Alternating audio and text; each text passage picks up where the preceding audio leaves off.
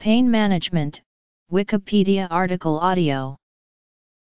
Pain management, pain medicine, pain control, or algiatry, is a branch of medicine employing an interdisciplinary approach for easing the suffering and improving the quality of life of those living with chronic pain. The typical pain management team includes medical practitioners, pharmacists, clinical psychologists, physiotherapists, occupational therapists, physician assistants, nurses.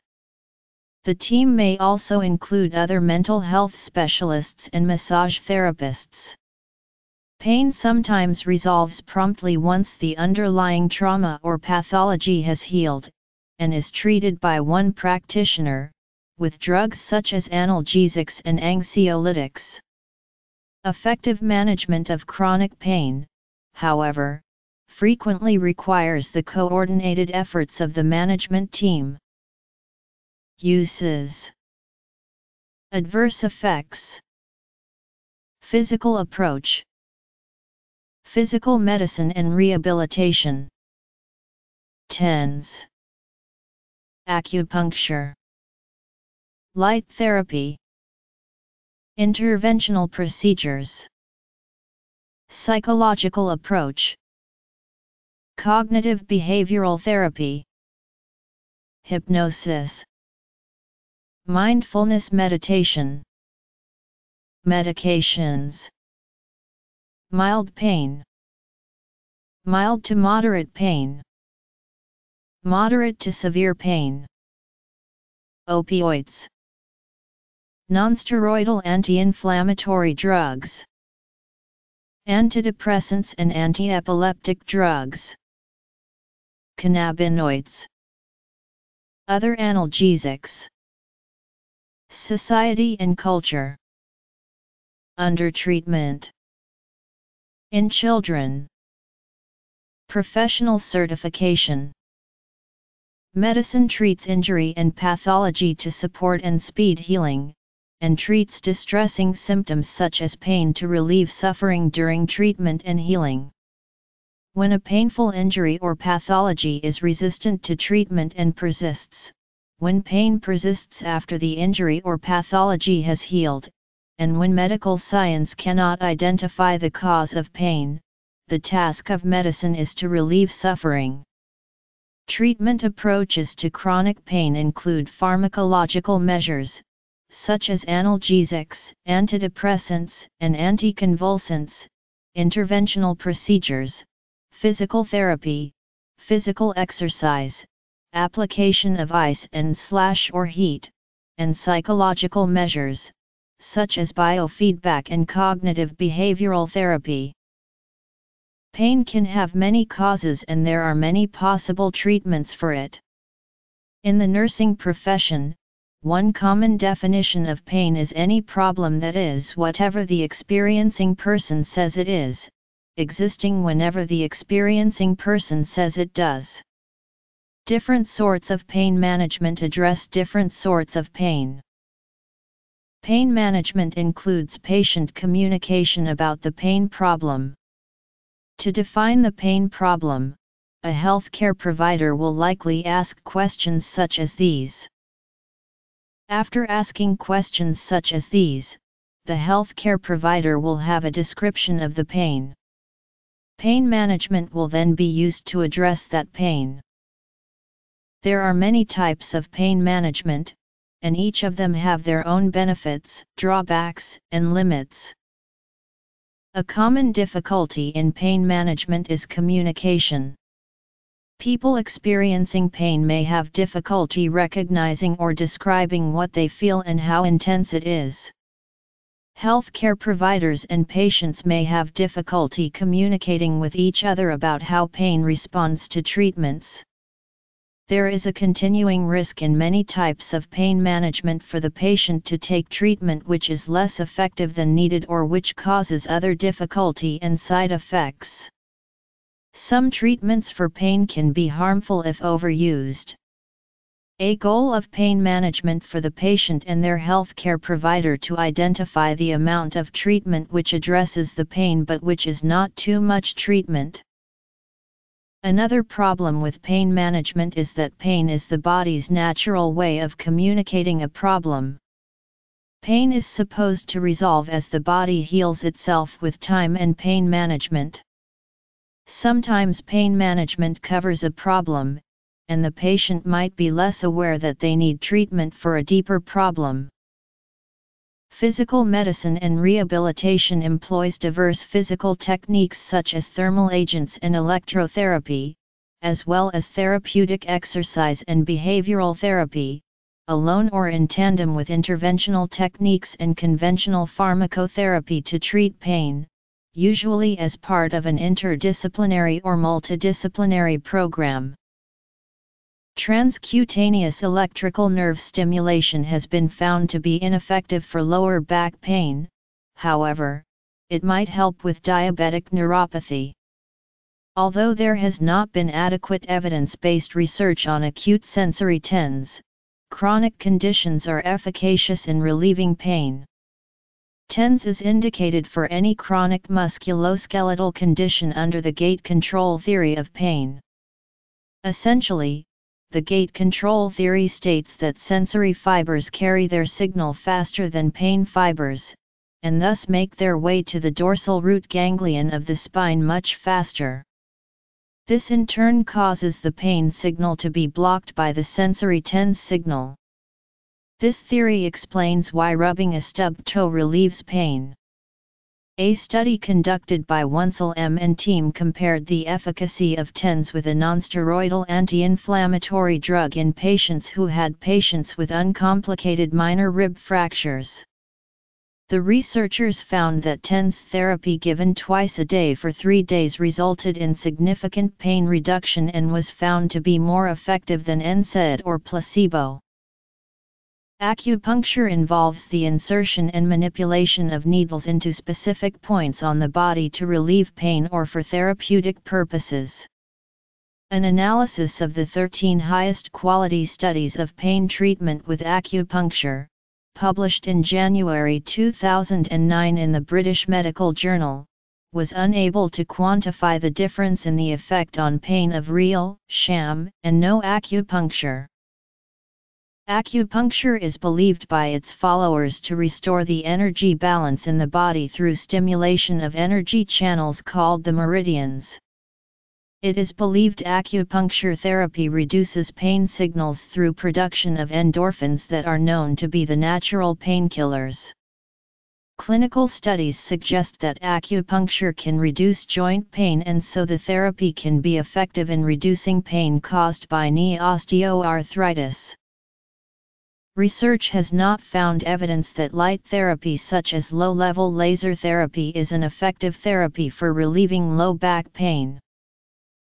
Interventional procedures, typically used for chronic back pain, include epidural steroid injections, facet joint injections, neurolytic blocks, spinal cord stimulators and intrathecal drug delivery system implants.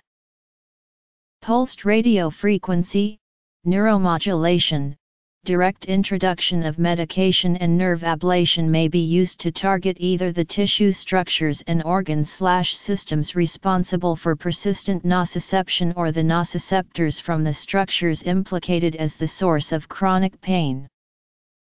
An intrathecal pump used to deliver very small quantities of medications directly to the spinal fluid. This is similar to epidural infusions used in labor and postoperatively. The major differences are that it is much more common for the drug to be delivered into the spinal fluid rather than epidurally, and the pump can be fully implanted under the skin. Interestingly, it is suggested this approach allows a smaller dose of the drug to be delivered directly to the site of action, with fewer systemic side effects, which is thus therapeutically questionable due to the fact that the 3 main opioid receptors, chiefly the are limited in their anatomical locations. The 3 main receptors are found dominantly within the brain, CNS, and digestive tract. A spinal cord stimulator is an implantable medical device that creates electric impulses and applies them near the dorsal surface of the spinal cord. Provides a paresthesia sensation that alters the perception of pain by the patient. A small number of patients, especially those with severe pain from untreatable cancer, may benefit surgical treatment such as cordotomy. Cognitive behavioral therapy for pain helps patients with pain to understand the relationship between one's physiology, thoughts, emotions, and behaviors. A main goal in treatment is cognitive restructuring to encourage helpful thought patterns, targeting a behavioral activation of healthy activities such as regular exercise and pacing. Lifestyle changes are also trained to improve sleep patterns and to develop better coping skills for pain and other stressors using various techniques. Studies have demonstrated the usefulness of cognitive behavioral therapy in the management of chronic low back pain, producing significant decreases in physical and psychosocial disability. A study published in the January 2012 issue of the Archives of Internal Medicine found CBT is significantly more effective than standard care in treatment of people with body-wide pain, like fibromyalgia. Evidence for the usefulness of CBT in the management of adult chronic pain is generally poorly understood, due partly to the proliferation of techniques of doubtful quality, and the poor quality of reporting in clinical trials. The crucial content of individual interventions has not been isolated and the important contextual elements, such as therapist training and development of treatment manuals, have not been determined. The widely varying nature of the resulting data makes useful systematic review and meta-analysis within the field very difficult. In 2012, a systematic review of randomized controlled trials evaluated the clinical effectiveness of psychological therapies for the management of adult chronic pain. There is no evidence that behavior therapy is effective for reducing this type of pain, however BT may be useful for improving a person's mood immediately after treatment. This improvement appears to be small, and is short-term in duration. CBT may have a small positive short-term effect on pain immediately following treatment. CBT may also have a small effect on reducing disability and potential catastrophizing that may be associated with adult chronic pain. These benefits do not appear to last very long following the therapy. CBT may contribute towards improving the mood of an adult who experiences chronic pain, and there is a possibility that this benefit may be maintained for longer periods of time. For children and adolescents, a review of RCTs evaluating the effectiveness of psychological therapy for the management of chronic and recurrent pain found that psychological treatments are effective in reducing pain when people under 18 years old have headaches. This beneficial effect may be maintained for at least 3 months following the therapy. Psychological treatments may also improve pain control for children or adolescents who experience pain not related to headaches.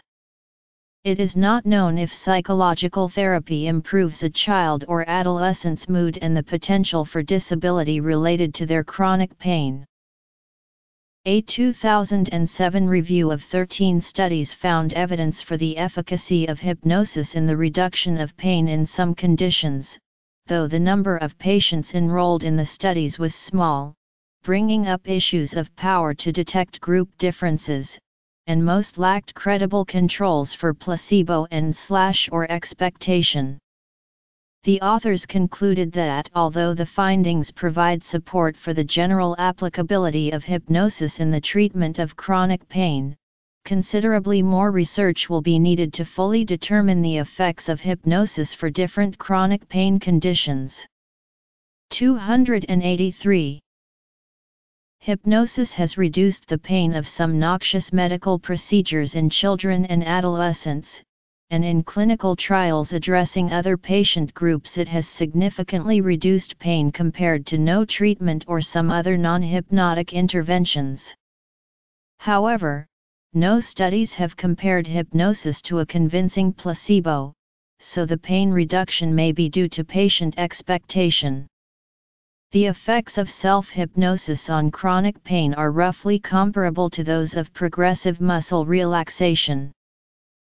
A meta-analysis of studies that used techniques centered around the concept of mindfulness concluded, findings suggest that MBIs decrease the intensity of pain for chronic pain patients. The World Health Organization recommends a pain ladder for managing analgesia. It was first described for use in cancer pain, but it can be used by medical professionals as a general principle when dealing with analgesia for any type of pain. In the treatment of chronic pain, whether due to malignant or benign processes, the three-step WHO analgesic ladder provides guidelines for selecting the kind and stepping up the amount of analgesia. The exact medications recommended will vary with the country and the individual treatment center, but the following gives an example of the WHO approach to treating chronic pain with medications. If, at any point, treatment fails to provide adequate pain relief, then the doctor and patient move on to the next step. Paracetamol, or a nonsteroidal anti-inflammatory drug such as ibuprofen. Paracetamol, an NSAID, or paracetamol in a combination product with a weak opioid such as tramadol, may provide greater relief than their separate use. Also, a combination of opioid with acetaminophen can be frequently used such as Percocet, Vicodin, or Norco. When treating moderate to severe pain, the type of the pain, acute or chronic, needs to be considered. The type of pain can result in different medications being prescribed. Certain medications may work better for acute pain, others for chronic pain, and some may work equally well on both. Acute pain medication is for rapid onset of pain such as from an inflicted trauma or to treat post-operative pain. Chronic pain medication is for alleviating long-lasting, ongoing pain. Morphine is the gold standard to which all narcotics are compared.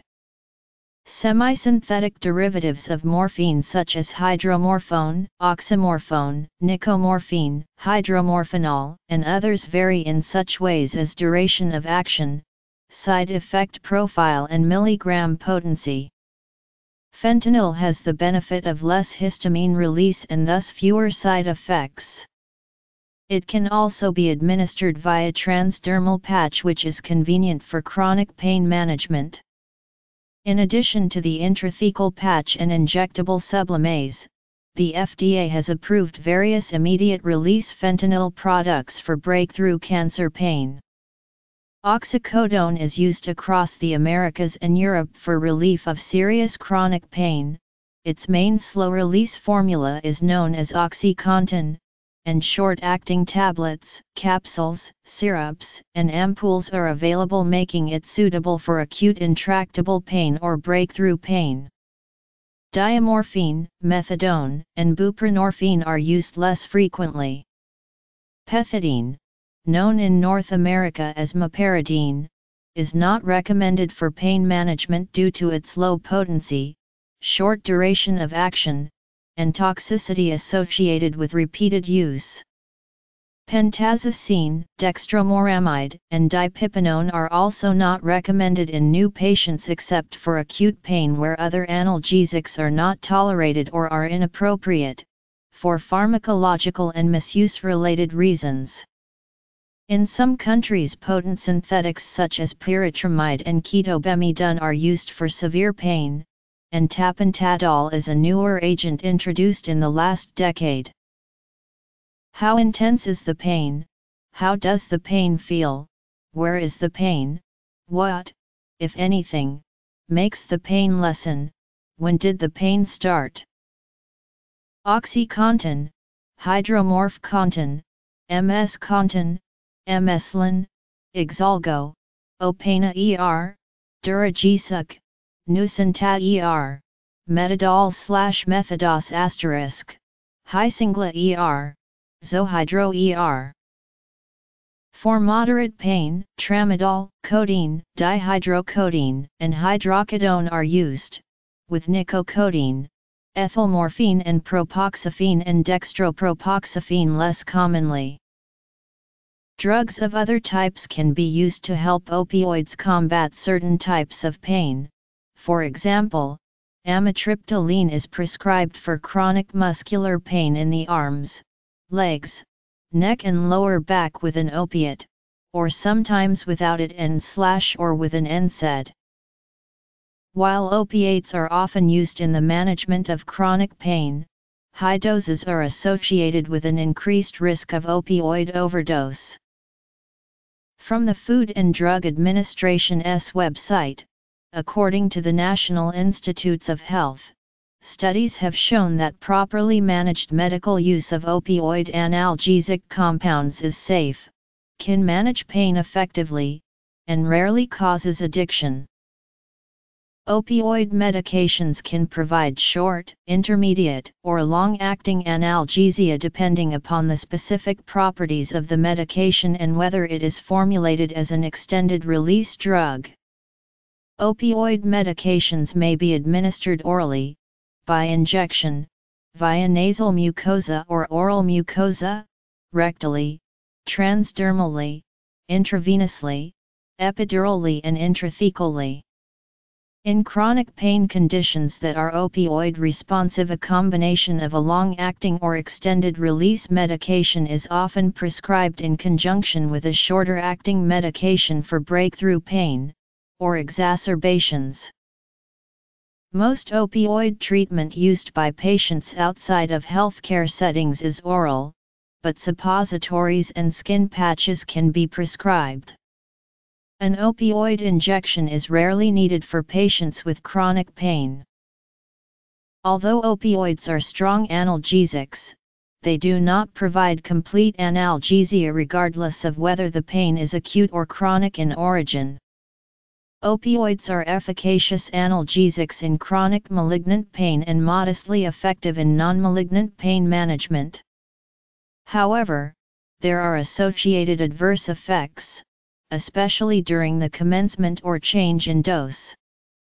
When opioids are used for prolonged periods, drug tolerance, chemical dependency, diversion, and addiction may occur. Clinical guidelines for prescribing opioids for chronic pain have been issued by the American Pain Society and the American Academy of Pain Medicine. Included in these guidelines is the importance of assessing the patient for the risk of substance abuse, misuse, or addiction. A personal or family history of substance abuse is the strongest predictor of aberrant drug-taking behavior. Physicians who prescribe opioids should integrate this treatment with any psychotherapeutic intervention the patient may be receiving. The guidelines also recommend monitoring not only the pain but also the level of functioning and the achievement of therapeutic goals. The prescribing physician should be suspicious of abuse when a patient reports a reduction in pain but has no accompanying improvement in function or progress in achieving identified goals. Commonly used long-acting opioids and their parent compound. Methadone can be used for either treatment of opioid addiction/detoxification when taken once daily or as a pain medication usually administered on an every 12-hour or 8-hour dosing interval. The other major group of analgesics are nonsteroidal anti-inflammatory drugs. Acetaminophen/paracetamol is not always included in this class of medications. However, acetaminophen may be administered as a single medication or in combination with other analgesics. The alternatively prescribed NSAIDs such as ketoprofen and piroxicam have limited benefit in chronic pain disorders and with long-term use are associated with significant adverse effects. The use of selective NSAIDs designated as selective COX-2 inhibitors have significant cardiovascular and cerebrovascular risks which have limited their utilization. Some antidepressant and antiepileptic drugs are used in chronic pain management and act primarily within the pain pathways of the central nervous system, though peripheral mechanisms have been attributed as well. These mechanisms vary and in general are more effective in neuropathic pain disorders as well as complex regional pain syndrome. Drugs such as gabapentin have been widely prescribed for the off-label use of pain control.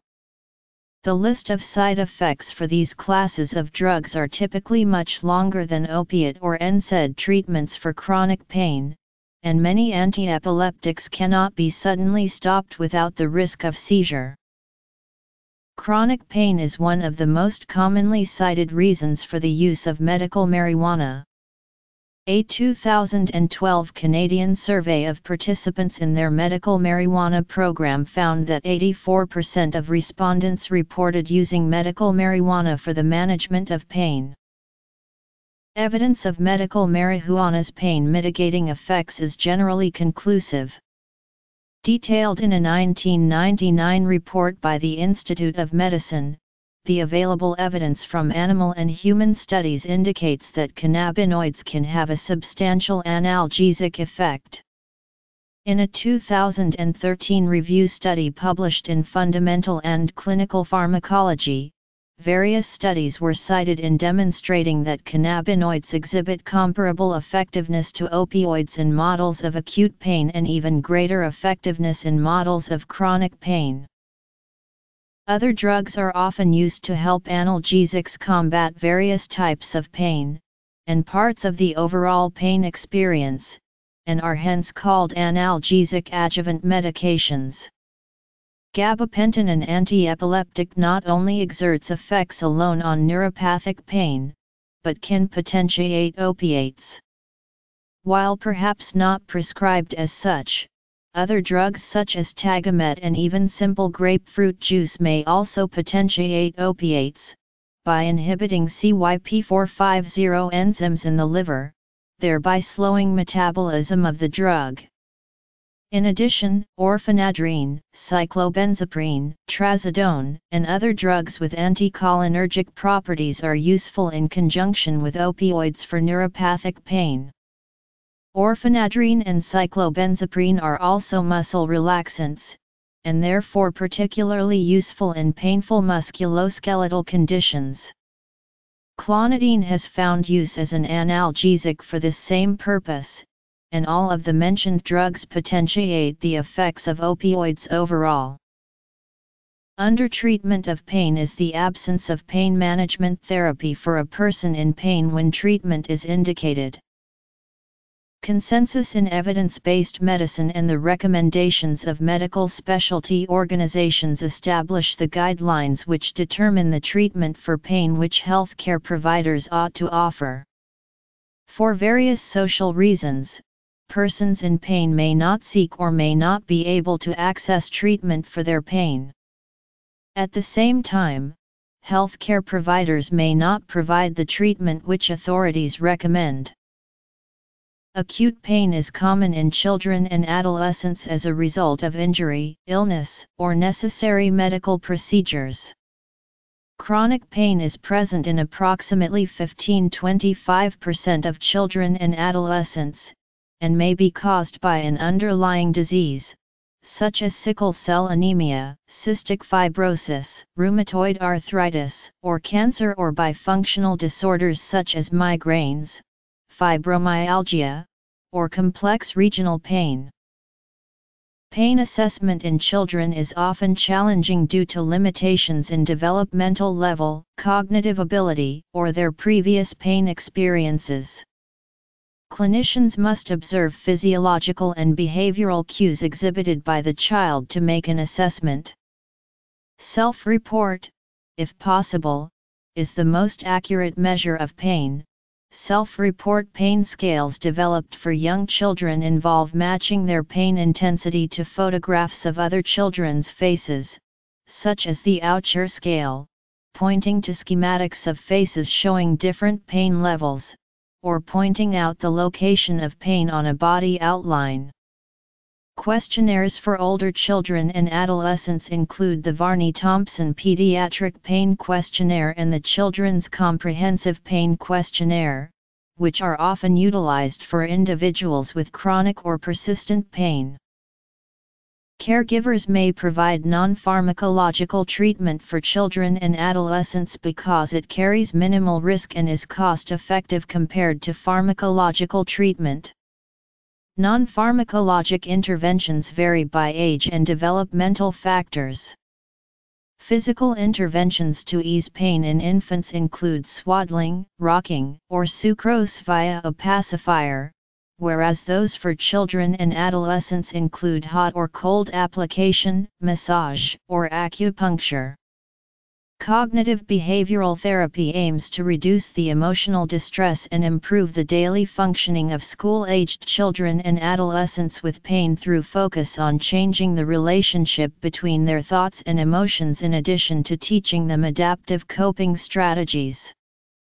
Integrated interventions in CBT include relaxation technique, mindfulness, biofeedback, and acceptance. Many therapists will hold sessions for caregivers to provide them with effective management strategies. Acetaminophen, nonsteroidal anti-inflammatory agents, and opioid analgesics are commonly used to treat acute or chronic pain symptoms in children and adolescents, but a pediatrician should be consulted before administering any medication. Pain management practitioners come from all fields of medicine. In addition to medical practitioners, a pain management team may often benefit from the input of pharmacists, physiotherapists, clinical psychologists, and occupational therapists, among others. Together, the multidisciplinary team can help create a package of care suitable to the patient. Pain physicians are often fellowship-trained board-certified anesthesiologists, neurologists, physiatrists, or psychiatrists. Palliative care doctors are also specialists in pain management. The American Board of Anesthesiology, the American Osteopathic Board of Anesthesiology, the American Board of Physical Medicine and Rehabilitation, and the American Board of Psychiatry and Neurology each provide certification for a subspecialty in pain management following fellowship training, which is recognized by the American Board of Medical Specialties or the American Osteopathic Association Bureau of Osteopathic Specialists. As the field of pain medicine has grown rapidly, many practitioners have entered the field, some non-ACME board certified.